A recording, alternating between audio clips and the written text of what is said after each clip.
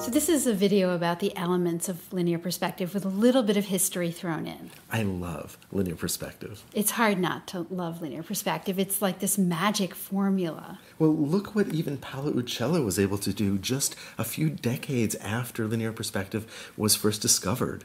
So linear perspective is a way of recreating the three-dimensional world on a two-dimensional surface, and it's really accurate. Well, look at this Paolo Uccello. Look at this study of a chalice. This wasn't done on a computer. This was done with pen and ink on paper. No Photoshop. No Photoshop. So let's give a little bit of historical background, and then we'll talk about how it's done.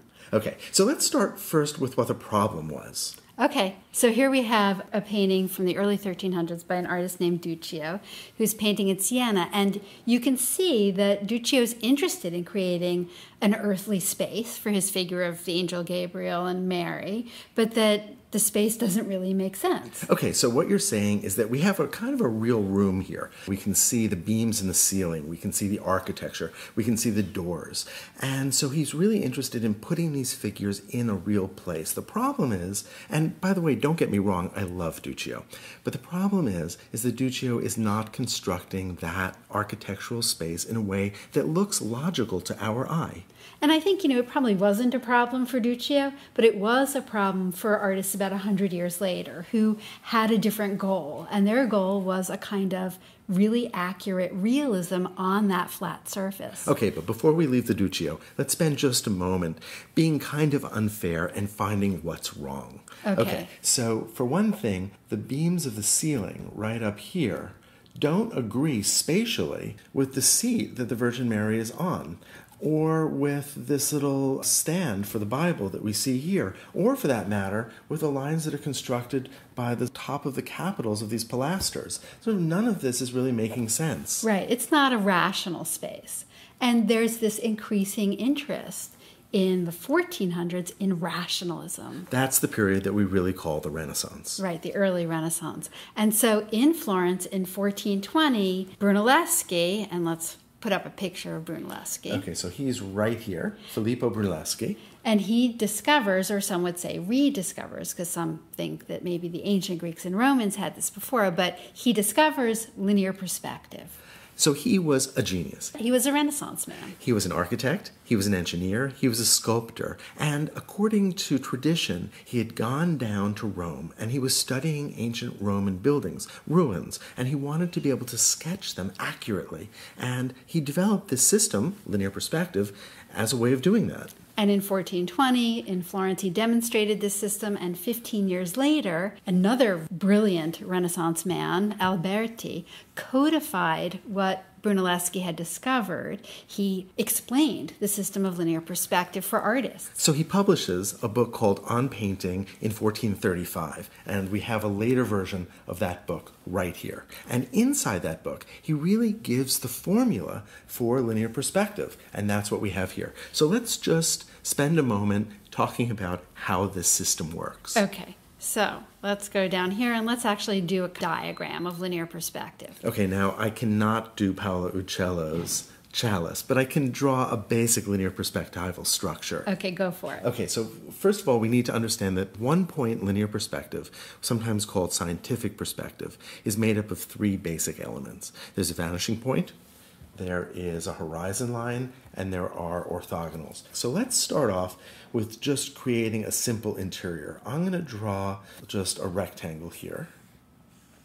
So this is your painting. This is your flat surface. That's exactly right. And I'm going to decide that the vanishing point needs to be pretty much in the middle. Okay. So I'm putting the vanishing point right about here. Okay. Okay. Now let's see. Why don't you label that VP so we remember its vanishing point? Okay, so that's the vanishing point. Now, what I want to do is I want to create a series of rays that move down to the bottom line. And these one could think of as kind of floorboards in a room, right?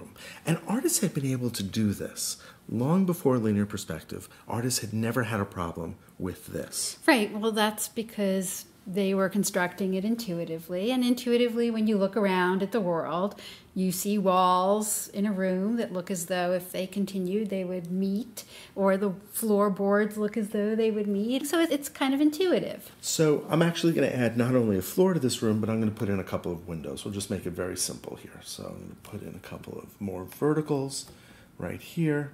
And then I'm simply going to have all of this meet in the middle at that vanishing point. Now I'm going to use an eraser here just to clean this up just a little bit so we can get rid of some of the extraneous lines just to make things a little more clear. And voila, you can sort of see a window. Okay, I've got a window beginning to form. But now here's the problem. The problem was if you didn't want to have floorboards and instead you wanted to have a tile floor, you had a problem. Because you know intuitively the horizontal lines have to get closer together as they go back in space. The problem is it's hard to exactly figure out what those proportions are as they get denser and denser as they go back in space so that the floor doesn't look like it's popping up.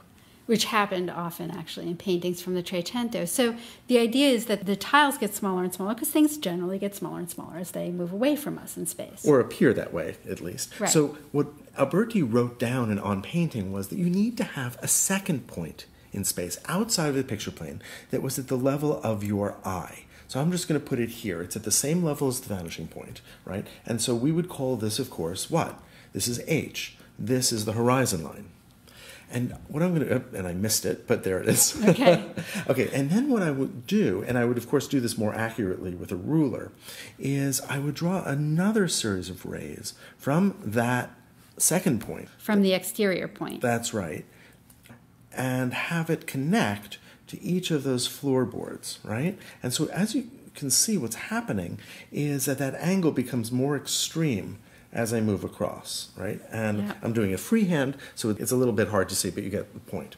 Now, something really interesting just happened, which is I can now create a horizontal line that is at that first intersection. Do you see that right there? Mm-hmm. Going straight across. I see it. Then I can draw a second one at that second intersection, right there, and so forth. And they get more and more compressed as I go back in space.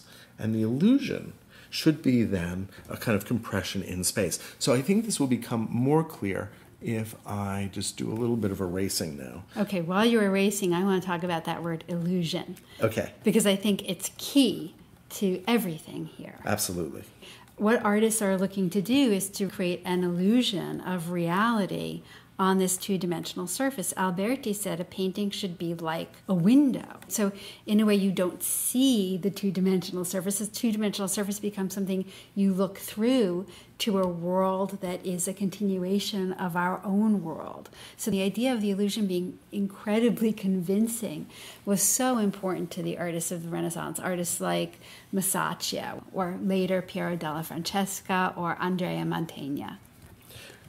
And so now I'm just going to fill in a few of these tiles alternating so that you really can get a sense of that floor in space. Whoops. So is that working? So even in this rough way here on this tablet, this is working, basically. It actually couldn't be rougher, could it? But I think it still makes the point. If I were then finally to get rid of these lines, and in fact get rid of the vanishing point entirely, and instead now draw in a back wall,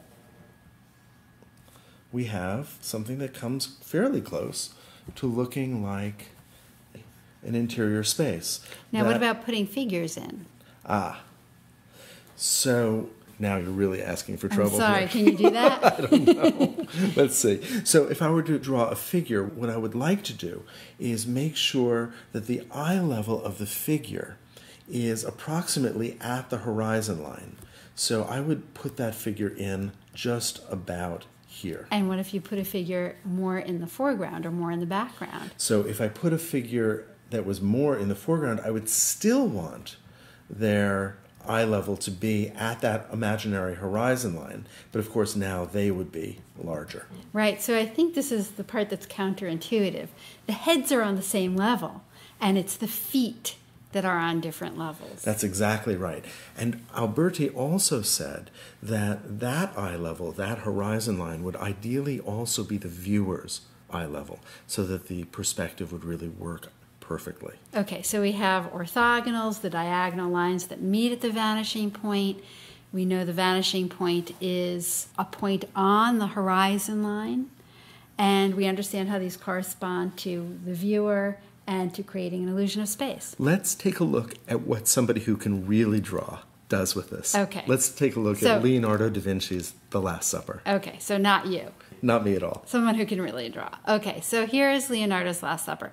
Immediately, the interesting thing is that after Brunelleschi discovers linear perspective, artists like Masaccio begin to use it, but they realize that in addition to creating an illusion of space, it has a way of bringing the viewer's attention to the vanishing point. So artists begin to use it not just to create that illusion, but they begin to use it expressively, and that's what we really see here with Leonardo. So not only is Leonardo creating this beautiful perspectival space, but he's also focusing our attention on Jesus Christ at the center, who is the vanishing point. Right, it brings our eye, our attention to the divine. So here we see Leonardo's Last Supper, and we can certainly just intuitively make out the orthogonals and the vanishing point, but let's go down and really look at the diagram. Okay, here we are. So it's interesting, their eye level all across is basically at the horizon line, and of course we see the vanishing point, the point where all of the orthogonals intersect, which is right here.